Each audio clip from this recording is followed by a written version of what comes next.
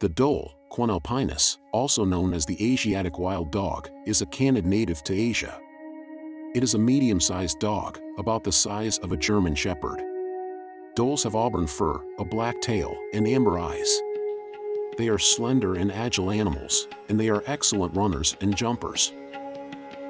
Dholes are social animals that live in packs of up to 40 individuals. The packs are led by a dominant male and female. Dholes are cooperative hunters, and they work together to bring down prey that is much larger than themselves. They have been known to hunt deer, antelope, wild boar, and even tigers. Dholes are an endangered species.